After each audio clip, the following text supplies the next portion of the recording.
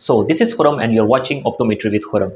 And today's topic is about how we can order a proper blank size, how we can order an appropriate blank size, or how we can order a minimum blank size. So the formula for the minimum blank size is 2 into decentration plus effective diameter plus glazing. So first, before learning about the minimum blank size, we must have detailed knowledge about the decentration, that what is the decentration. So suppose the formula for the decentration is equal to frame PD minus patient PD divided by 2. So this is the formula for the decentration. So first we will learn about the patient's PD, that what is patient's PD. You know very well about the IPD. In the next video we will have a detailed video regarding that how we can measure, how we can mark the perfect IPD of the patient. For now, the distance between the two pupil of the patient is called the IPD, the intrapupillary distance. That is called patient's PD, the distance between the two pupil of the patient, right? And now the frame PD, right? What is frame PD? So to get the PD of the frame, suppose we have this frame in my hand. So if you want to find out the frame PD, you will mark a central vertical line like this.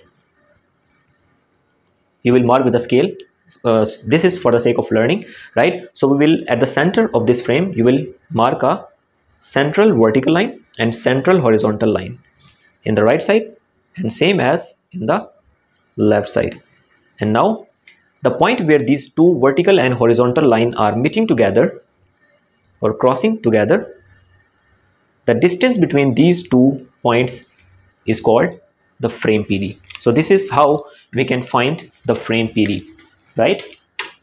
So we have discussed about the patient's PD, the distance between the two pupil of the patient, right? And that dots you will mark on the patient's frame, right?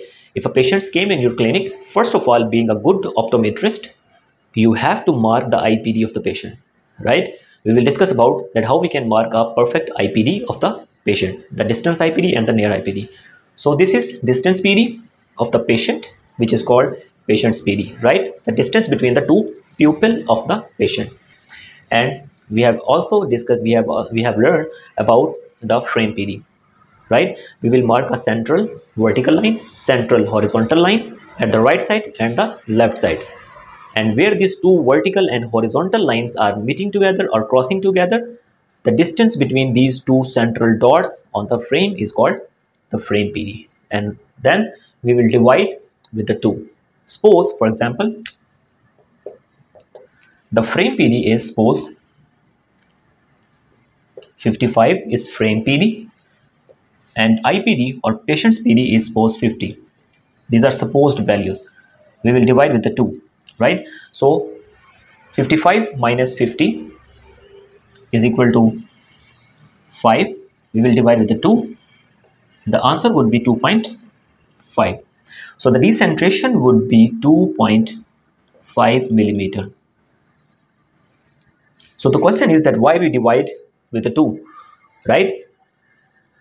So the answer is because when we subtract 55 from when we subtract 50 from 55, the answer was 50. Sorry, 5. So that 5 mm was decentration or binocular decentration, right? Why? Because when we discuss about the patient's PD, that was the distance between the two pupil, right? From one pupil to another pupil. And when, so that was binocular, right? Because we are discussing about two pupils.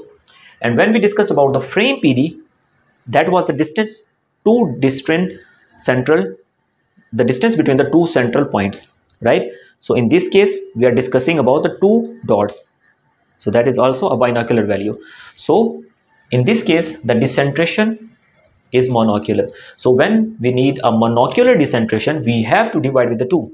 So 5 was binocular, and when we divide 5 to 2, the answer was 2.5. So 2.5 is our monocular decentration, the decentration for the one eye, right?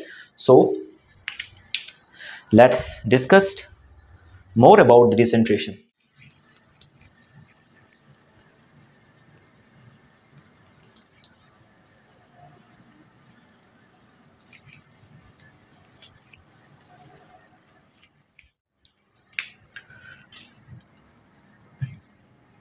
So suppose these are two beautiful eyes. This is nose, right? So this is IPD, the left pupil. This is right pupil, and you know the distance between the two pupil is called the patient's PD, right? So this is patient's PD, right? So let's wear a good frame to our patient. So this frame in the blue color,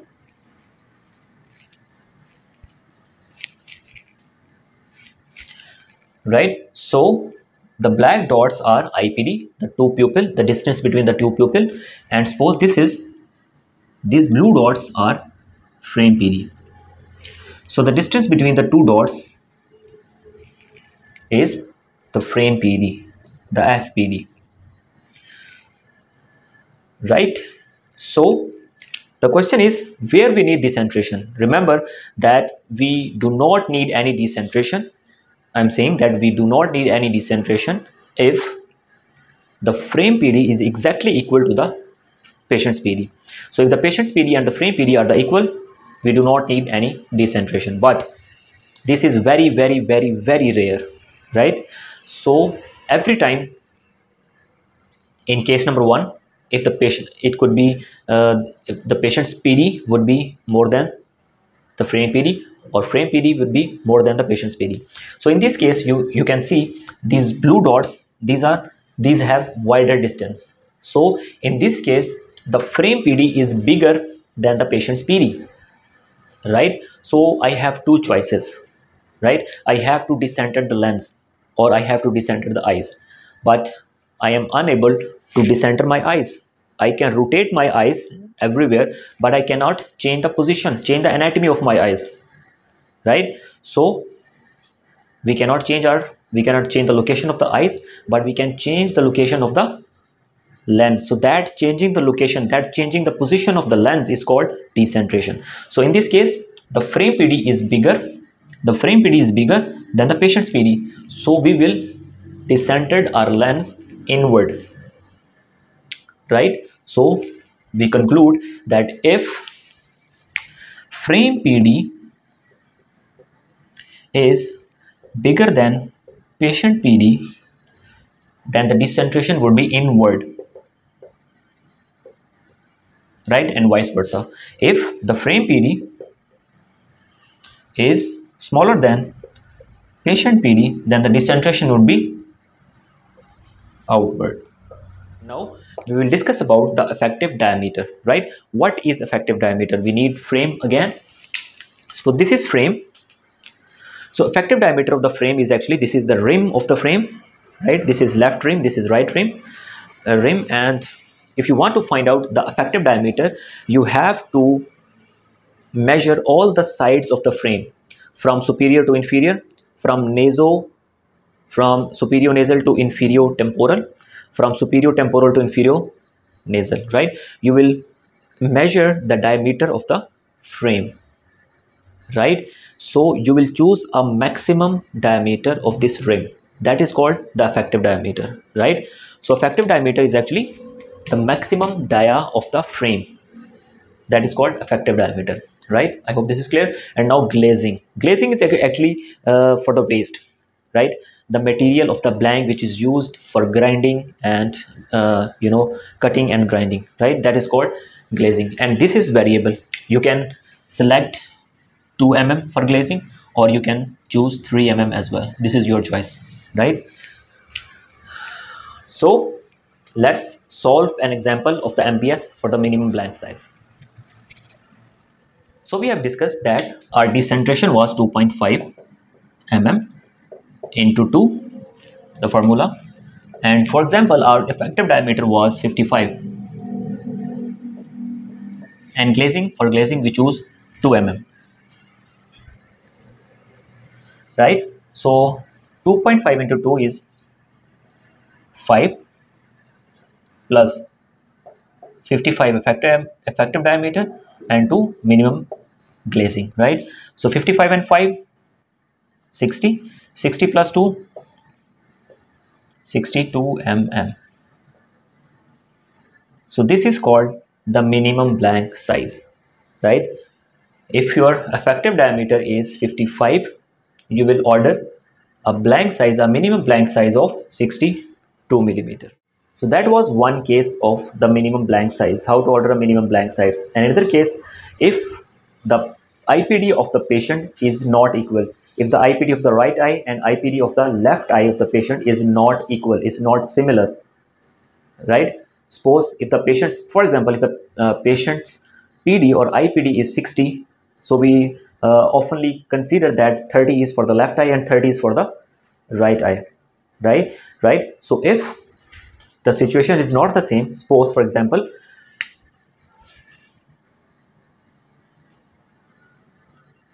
these are two eyes and this is nose,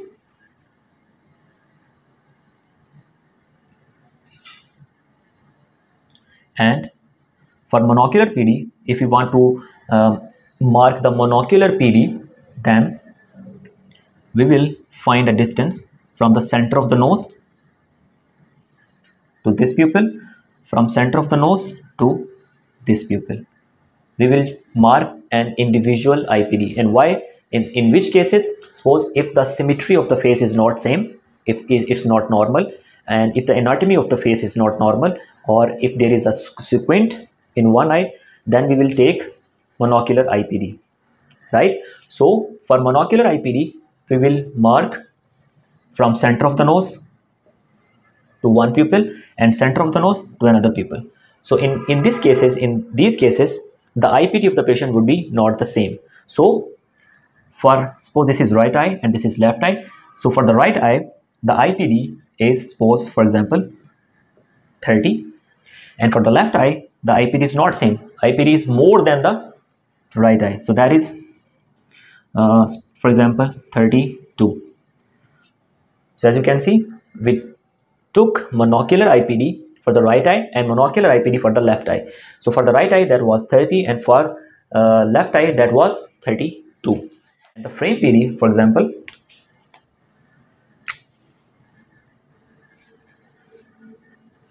this is frame PD, and the frame PD is 70 mm, right? So IPD for the right eye is 30, IPD for the left eye is 32, and frame PD is 70, right? So we have monocular IPDs of the patient's eye and we have frame PD. So for this, we have to divide the frame PD, right? So frame PD is 70 divided by 2. So if we divide 70 into 2 with the 2,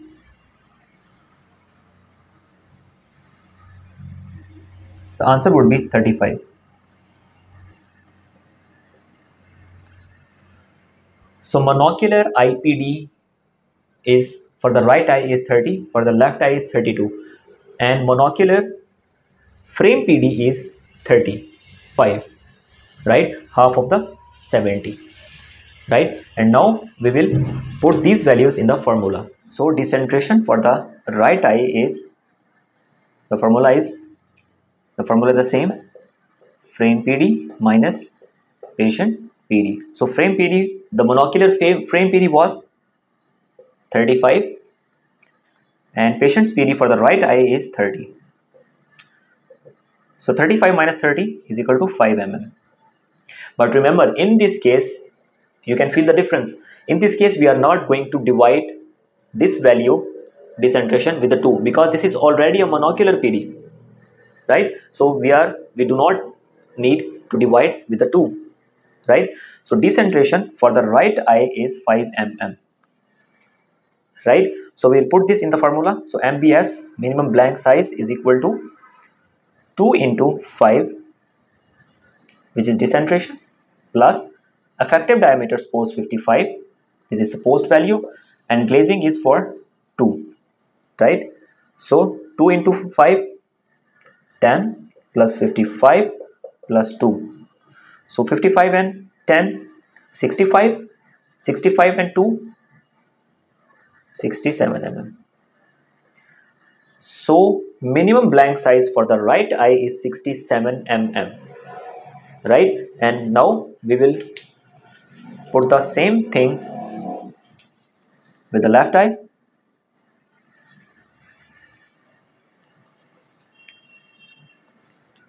And you know, the decentration in the left eye was 32. Sorry, the IPD of the monocular IPD for the left eye was 32. And if we deduct 32 from 35, the answer would be 3 mm. Again, the MBS formula: 2 into decentration. The decentration is 3 plus 55 is effective diameter of the frame, and 2 is for glazing, right? So 2 into 3, 6 plus 55 plus 2. So 63 would be minimum blank size for the left eye. So I hope all the concepts regarding the decentration, regarding the minimum blank size are clear. We'll see you in the next videos.